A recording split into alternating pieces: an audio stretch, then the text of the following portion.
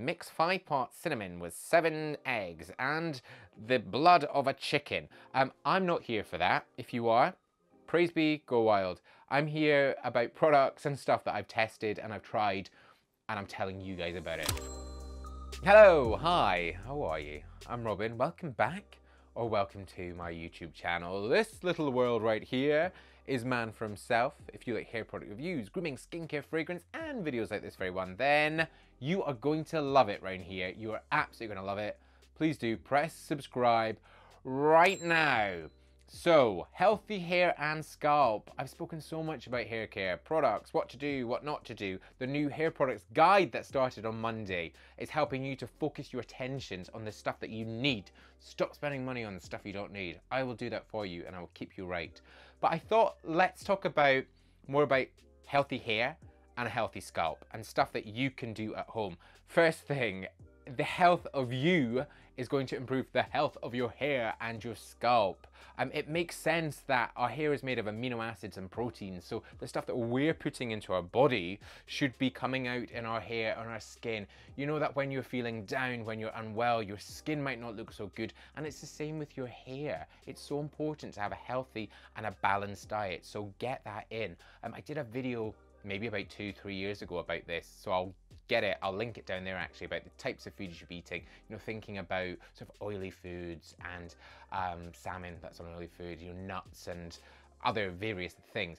Also, I have tried biotin. Biotin is a vitamin that is good for thicker, healthier hair, skin, nails. But I would say, if you're ever struggling or you think you might have something wrong, go and see a doctor, please. I'm not a doctor. I'm just a guy sitting in his dressing room talking to you about hair products and skin and fragrance. So do look after yourself, please.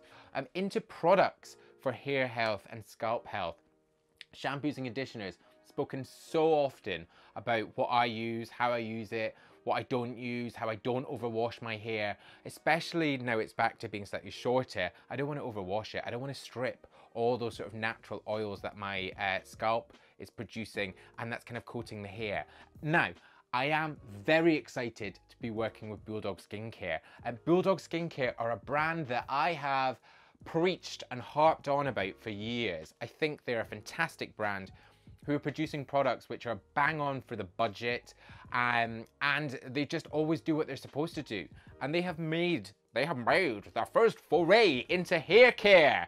Praise be for Bulldog Skincare, now into hair. These are 3 new shampoos. I've tested these from when the hair was longer. I've tested it on the shorter locks for this week.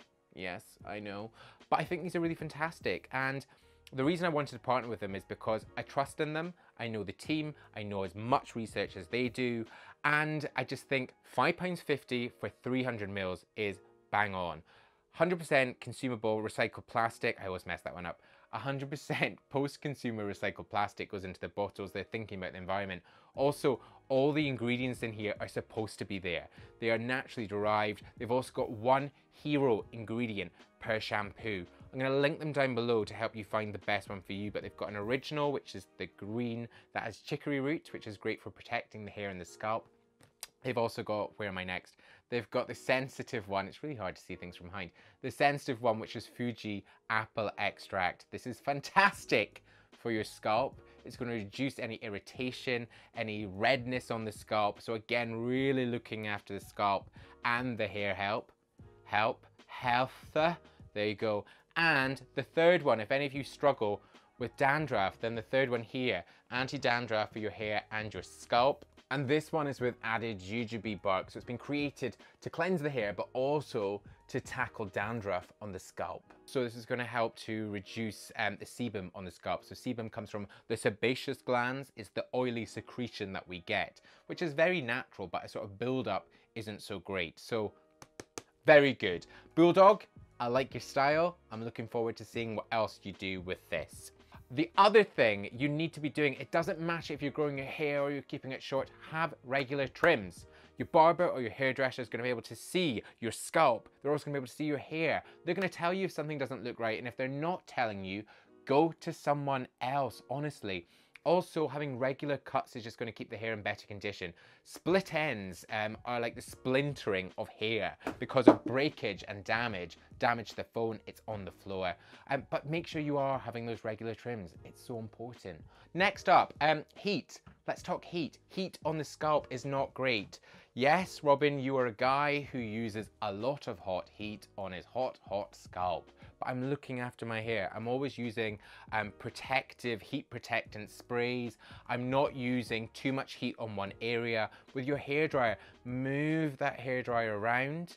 Always do that. Also, finish on a cold blast of air. It's going to up the shine, it's going to close the cuticle of the hair, and it's really just going to ensure that it's at its strongest heat. Be careful. Also, using tools. I've got tools here. When you're using brushes and you're using combs, try and use a wide tooth comb to start, especially if it's in damp or wet hair. It's going to help to get rid of any of those tangles. Fine tooth combs can sometimes pull and tug and cause breakage. You also get tools like this. This is a Manta brush. I love this. Super flexy, really soft on hair. I mean, that's what it's for. Super gentle on your scalp. So just like something like this, and then get into more of a fine tooth comb. Also, treatments, like specific treatments for your scalp and for your hair. I would say, like I've used like salicylic acid treatment. Salicylic acid is a BHA. It is going to help to naturally, well, chemically exfoliate your scalp. So it's going to remove any of that buildup of products. It's going to help to freshen the scalp. It's going to stop anything sort of clogging in. So treatments are good. I have loads on manfromself.com. Hair treatments, scalp treatments, treatments for your face. Everything is there. Also the products that you're choosing to use. I am very much a water-based product guy.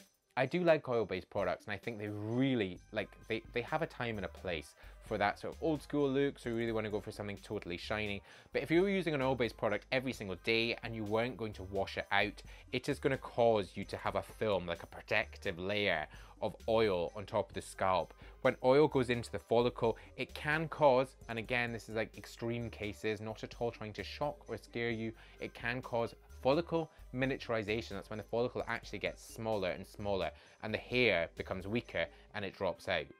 Then you got bald. But that is totally extreme cases, but this is about scalp health. So I'm someone that if I do use an oil-based product, I'm going to wash it off unless it's going to be an oil-based product for a couple of days. But I am a water-based product guy because it just comes out easier. So think about the products that you're using. And the final one, I mean, I've got loads, I could go on forever with this, but the final one I always think is know what your normal is. Know when your hair feels good, when your scalp feels good, when it looks its shiniest, if it ever feels oily. Try and think about, how did I get there? Was there a product that I used which has caused this reaction? So it's like with our bodies. I know certain foods are not going to agree with me. I also know that if I have spicy noodles before I film a video, then I'm going to have extremely shiny skin. I did that today, but I wanted a spicy noodle, so I went with it. But get to know your normal and what feels good for your hair and your scalp. But there you go. Thank you very much for watching. This was like a monologue, it really was. I have so many more hair tips and tricks.